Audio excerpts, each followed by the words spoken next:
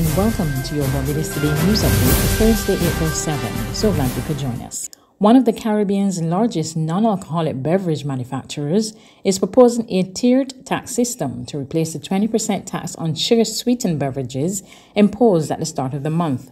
Director of SM Jaleel Beverages Barbados, Dr. Mikhail Mohammed, says he fully supports the fight against non-communicable diseases and obesity, but he insists the tax should be fairly applied. I try to encourage the government to do is to utilize the World Health Organization standards as an international benchmark so that products that are above the 22.5 grams of added sugar per 250 ml, they are taxed at a disproportionately high rate because those are very bad for you. Or no, I should say they are unnecessarily high in terms of sugar content. But the products that are below 22.5 grams per 250 ml serving size, then why not make them VAT-free and tax-free? So in addition to the fact that you educate the population that these products are in fact better for you because they have less free sugars, but you give an economic or a financial incentive by making these products cheaper so that people can then have healthier products at a more affordable price. So you not only educate them, you get them to trade down from these unnecessarily high sugar content products to more healthier products. Dr. Mohammed added that authorities should not only target the beverage sector, but go even further to tackle other sectors producing highly sweetened products. He says his company has a plan to help the island's children in particular to drink more water. It's also disproportionate or inequitable to single out a subsector of the economy in terms of beverages that represent less than 10% of free added sugar consumption, where 90% of the free added sugars are unabated or untaxed, or that there is no move to reduce sugar contents in those products from a governmental perspective. What they're doing is disproportionately taxing one subsector. Now, I understand that carbonated soft drinks and are very high and are empty calories. I'm a medical doctor, I understand all of these things, but all I'm just saying is from an equity perspective, they should have a more holistic approach to show that they're not singling out one particular subsector that represents less than 10% of the sugar consumption in Barbados. In addition to that, I would say that as a corporate entity, we obviously take this very seriously. And I, together with my brand ambassador, Alison Hines, we are trying to reach out to the Ministries of Health, the Ministries of Education, to the government as a whole, to principals, to allow us to do educational programs with schools, because we would love to get everybody to drink pure oxygenated water instead of carbonated soft drinks, my own included, at all levels of school, primary school, secondary school, tertiary education. We really want everybody to take the Cure Challenge, drink pure oxygenated water instead of carbonated soft drinks. In other news, this World Health Day, amid a surge in COVID-19 cases due to the Omicron BA.2 subvariant, the director of the Pan American Health Organization, Dr. Carissa Etienne, urged countries to remain vigilant. At her weekly press briefing on Wednesday, she noted that while COVID cases and deaths had dropped across much of the region, new infections are beginning to rise. In the Caribbean and across North America, Omicron is becoming the predominant variant circulating in our communities. Along with increasing tourism and travel and the relaxation of public health measures, Omicron circulation is driving the new COVID surges that we are seeing. We cannot ignore the risk of further COVID-19 surges in other parts of the region. We must face it together with caution, but also with confidence, because we know what it takes to protect our people. She added that vaccination is still the best bet against COVID-19 and urged countries to close vaccination gaps. The elderly and immunocompromised remain the people most likely to be hospitalized following COVID infection. Omicron has made it crystal clear that vaccines are our best bet to protect them and everyone else from severe disease and save lives.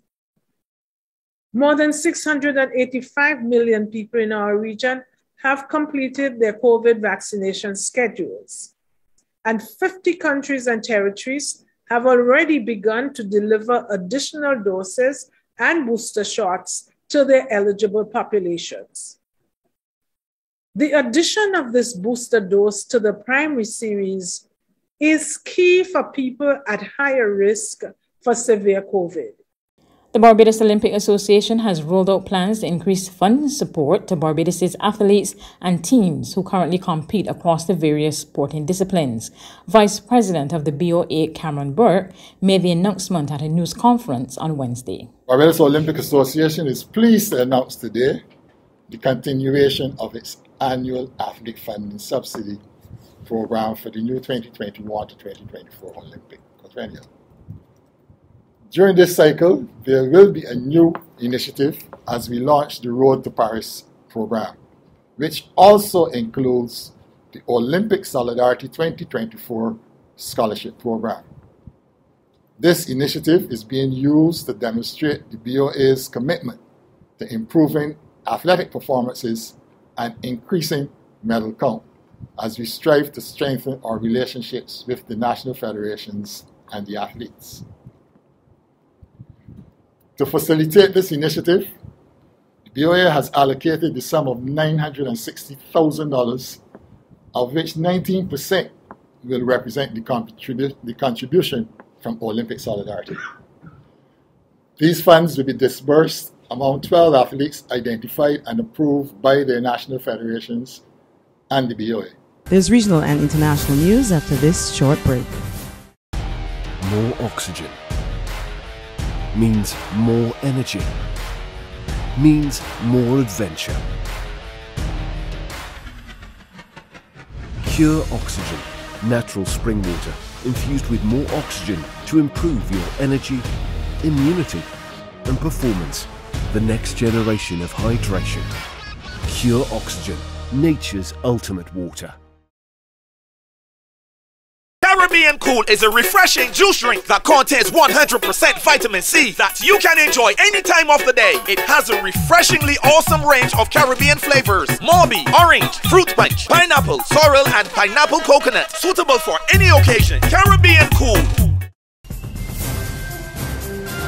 To regional news, Trinidad and Tobago's Health Minister Terence Singh believes the region must be prepared for future pandemics and ensure the issue of vaccine inequity is no longer a problem. Speaking at CARFA's meeting of chief medical officers on Wednesday, he stressed the issue of vaccine access during the COVID-19 pandemic must not go unnoticed. There will be another pandemic. Health Minister Terence Singh recalled some of the events that transpired over the last 2 years, where small states in the region suffered major issues in gaining access to life-saving vaccines. And it is incumbent upon us to make sure that the future pandemics that hit, whether it is viral, bacterial, or whatever, that we have equitable access to whatever medications, vaccines, therapies, PPE that all other countries can enjoy. And even though the pandemic is ongoing, Mr. Singh said this country is preparing for the next one and hopes to tackle the issue of non-communicable diseases. Of the over 3,000 souls who have died, 83% of those persons were persons with comorbidities. Think about how many lives could have been saved if just 20% of those persons either knew their condition. As for the traditional healthcare system, the minister said the voluntary altruistic blood donations will be key to ensuring a more equitable system. On the international front, Ottawa will unveil Canada's 2022 budget today, and new spending measures are expected. David Akin of Global Canada News looks at the demands. Previous Trudeau government budgets have really focused on a Build Back Better theme, money to transform society and the world. But the mood has now shifted. Canadians are looking for a budget that eases the strain on their household finances. What we're seeing is that people have a very clear priority, and that is dealing with the cost of living. Ipsos asked 1,500 Canadians to pick 3 top priorities for next week's budget. Measures to help with the high cost of living topped the list, with 53% naming that as a top 3 priority. 45% said lowering taxes is a top priority, and 40% wanted greater investments in healthcare.